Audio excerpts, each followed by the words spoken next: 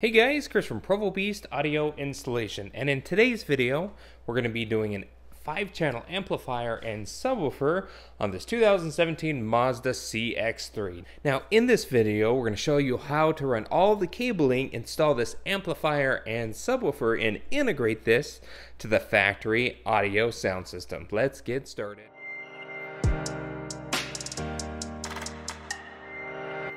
Now, one quick thing to note before we jump right on in, this trim level Mazda CX-3 does not have the factory Bose audio sound system.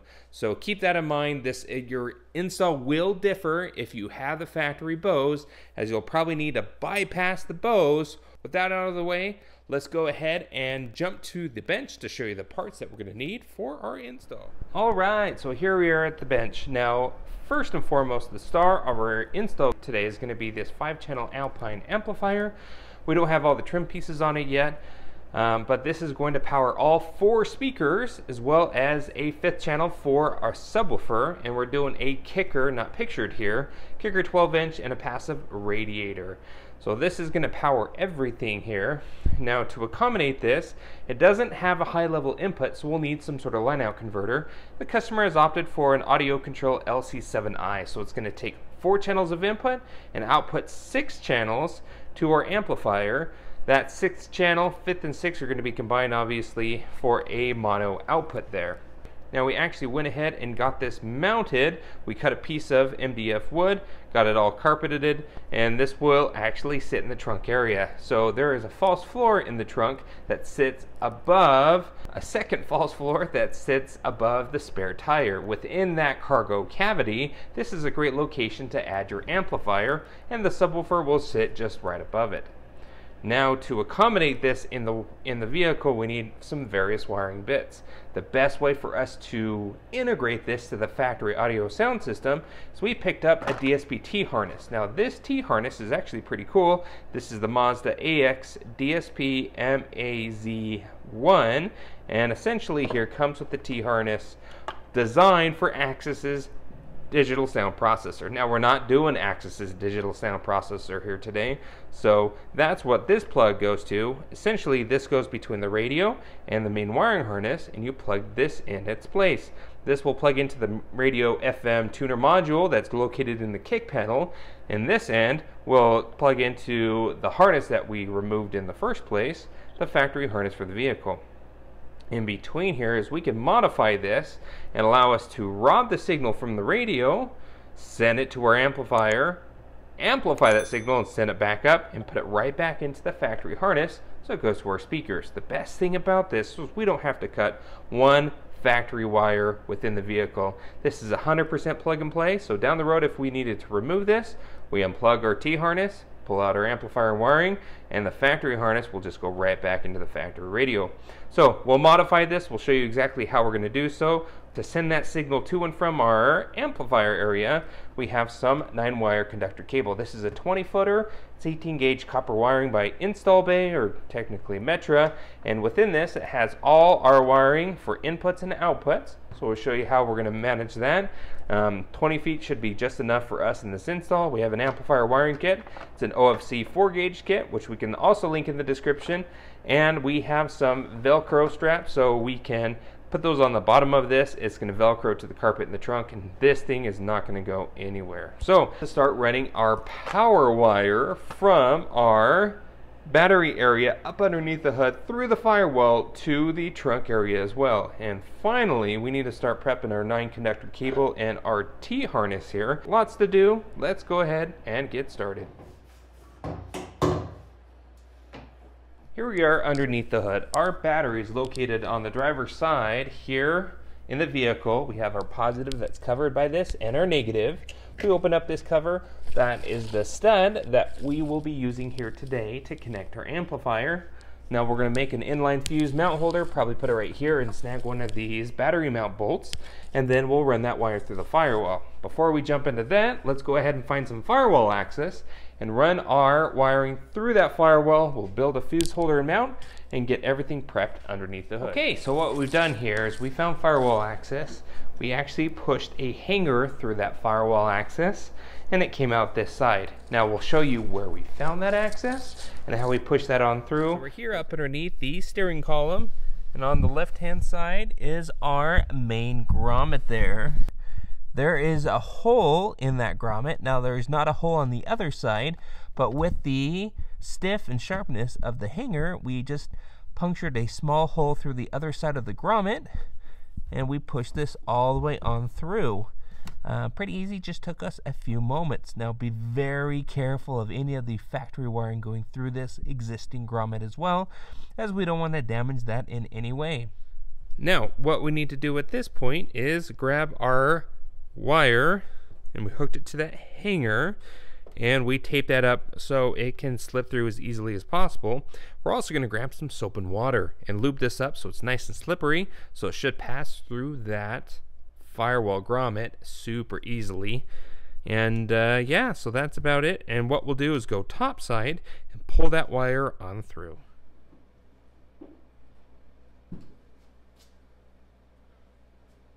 Alright, so we're here under the hood. You just saw us pull the wire on through, and off camera here we went ahead and created a fuse mount using one of the studs of our battery bracket, and we sandwiched it in there, put an S-bend in that ABS plastic, and mounted the fuse holder on there as well, so it's super nice and solid there. We also split loomed our wire. Now we also went right to that positive post here on the battery, made a little cut here so our battery terminal cover can still shut. And obviously the negative is off the battery as we make all these connections, because we don't want to cause any short circuits, especially as we're running wire. We don't want to be working with a live wire at any point. So let's head inside the car and continue running that power wire to the trunk area. Now inside the car, obviously this is where our cable comes out through that firewall. We want to run it up underneath these panels here. The panel has enough give. If you want to run, if your gauge is small enough, you can just tuck it up underneath. You don't have to remove it. If it's big enough, probably like ours being a 4 gauge, we'll probably pop these panels off and still utilize the tuck method where possible, just to minimize any damage to our factory trim panels.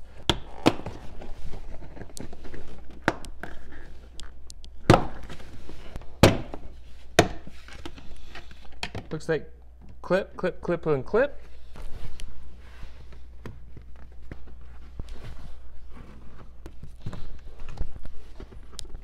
Okay, so we just tucked our wire up underneath that panel, put a zip tie there to keep it in place. Same thing over at the driver's side here, rear door, pop that panel on off, ran that wire, and we fish it up underneath this panel, under the seat, and then we come out to here in the trunk area. We removed the top false floor, which opens up this cargo area, and obviously underneath this we have the spare tire.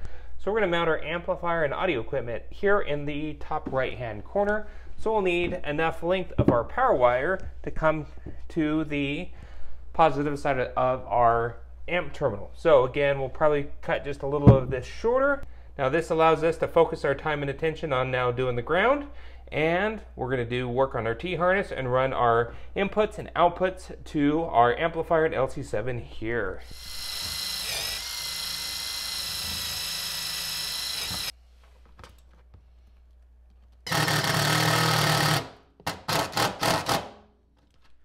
Okay, so we went ahead and installed our ground there. We chose that location because it's multiple layers thick of base for the vehicle. Essentially, you can see the spot welds there, so we know that's nice and sturdy. We used a wire brush, cleaned that up, and then tapped a 10mm bolt into that location. It's nice and snug. Now, if you didn't want to do that, you can use a seatbelt bolt or something else. You can tear apart some panels to find factory ground. We just made ours so we can keep our ground cable length nice and short, because the amplifier will be just about that location. So that's all done. We got our power and ground all completed. We can put our foam pieces back here up and around the tire and our false floor. Let's talk about this T-harness by Axxess, which is going to help us with our speaker wiring both in and out of the factory radio. As we ordered this, and we're going to modify it so we can basically rob the signal and send our amplified signal back into the same harness without cutting a single wire in the factory sound system, which is awesome. And what we're going to do is we're going to unloom all this tape here. We're going to cut this end off because we don't use the DSP plug. And essentially here, this is the loop that we need. Now this end obviously plugs into the factory tuner. This is going to feed our LC7i and ultimately the amplifier the signal it needs. And then output from that amplifier, we're going to feed back into this plug within the vehicle. That's the cool thing about this T-harness. It also passes through everything else that we don't need to worry about. It won't impact any of the factory functionality. What we're going to do is cut these ends off here, and we have our 2 runs of 9-conductor cable, which is 20 feet in total. We just cut it in half so we can have an input and an output. This is what it looks like with the shielding off. Have all our wiring, and we're essentially going to match an input side, which we've labeled input. The other one's going to be output. The side with the white plug is going to be our input. We're going to solder that in there, color for color. And then this is going to feed the LC7i, and then the output, same thing. We'll solder in this side, color for color, and that will start our T-harness. Then we'll run these 2 lengths of 9-wire back to the same trunk area where our power and ground was run. All we need to do is literally plug this in, plug that on in, and we're done. We'll loom it all back up, make it look nice and pretty, but that's the cool thing about something like this. It's down the road, if you end up pulling your equipment out and you're ready to sell the vehicle, it's a plug and play. Okay, so we prepped our wiring here, modified the T-harness. I went ahead and cut out the DSP piece that we just don't need. That's gone and out of the way. And now this is all ready to go. So this end originally went to the DSP harness. We don't need it. We cut it off, and it actually has all our speaker wire and also has a power constant 12 volt, ground black, and then accessory red wire that we're going to run to our LC7 to power it. So we just got to extend those wires a little bit longer. And then all the speaker wires, the whites, grays, greens, and purples, will solder into our input side that we marked input. This will go to our LC7i.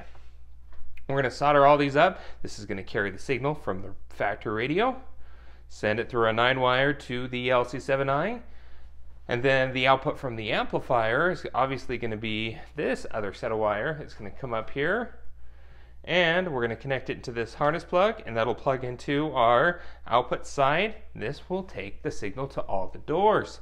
Now these ends that we cut short, we're not going to need because everything's duplicated. We'll just insulate those as we reloom the harness. So at this point of time, let's start soldering things up. Now our 9-wire, the 9th wire is a remote turn on. Our accessory red wire, that's going to be a remote turn on. We'll connect that into the blue wire of our 9-wire here, and that'll carry that remote turn on. And like I said, with the yellow and the black, we'll just extend that with extra wire we have here in the shop.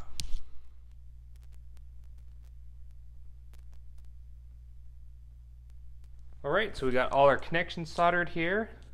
This is our output from the amplifier. That'll plug right on there. Nice thing is we can disconnect that if we need to disconnect the output of the amplifier easily right there with that junction. This is all our pass-through, and then this side is our signal wire that'll feed the LC7, and we also got that all soldered on as well. We also extended our power and ground, which will run along with this to power our LC7i. So at this time now, we're going to grab our wiring here. We're going to put our heat shrink over it and shrink it down with the heat gun.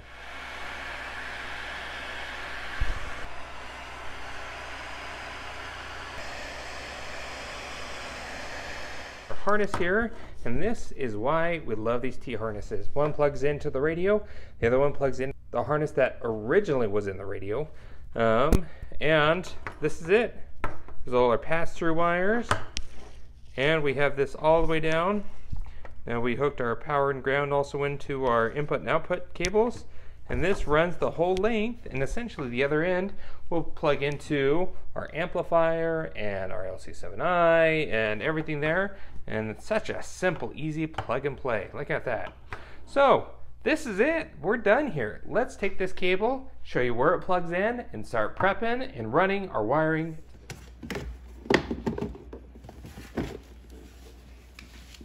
Right, so we saw us take out our glove box, and we're going to go up underneath here, and that module right up there, you can kind of see it up from this angle too, that is our tuner module. That's really the brain of the radio right there. The screen up here on the dash is just the screen. Everything actually takes place down here in the tuner module. It may differ if you have earlier models or later models, but for us, our tuner module is there. And you can see our T-harness went into that plug right there. And we unplugged it and plugged its corresponding plug into our harness, just like that. And that's it. That's our connections. How cool is that? Without cutting one wire there in the factory tuner, now we have all this wiring that we can run to our amplifier. So we're really just redirecting the speaker output from the factory tuner to our amplifier, and then we're going to send our own signal back into the car. Now with these, just like we did with the power wire, we're going to run this all the way to the back. Same exact technique as our power wire on the driver's side. Okay, so we started getting our panels back on, just like we did with the power wire. It is all nice and tucked on the factory wiring there, and same technique all the way up. Our wire came out there. We're starting to wire up our amplifier. So we got power and ground. There's a little mount Velcro in place once we're all done. Power and ground, the yellow and black, will go to the power and ground on our LC7i. Accessory is also coming through our 9-wire, so we'll get that all hooked up, and then we'll hook up our inputs, and then RCAs will go to our amplifier.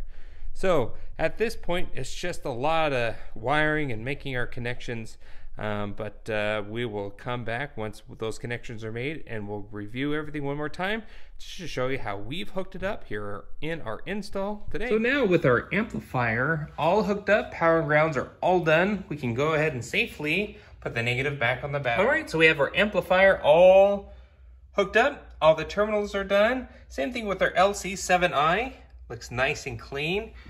We went ahead and put wire ferrules on everything there. Really short RCAs over to the inputs of the amplifier. So our subwoofer, just so we can do some tuning here. Everything is nice and attached to our board that we went with and zip tied. And it folds away. It'll be nice and clean and plenty of breathing room up underneath this false floor, but at the same time, easily accessible. So at this moment of the install, we need to go through all our tuning and setup with our LC7i. We're going to go ahead and set our gains with our amplifier, and we'll come back once it's all done with the final test.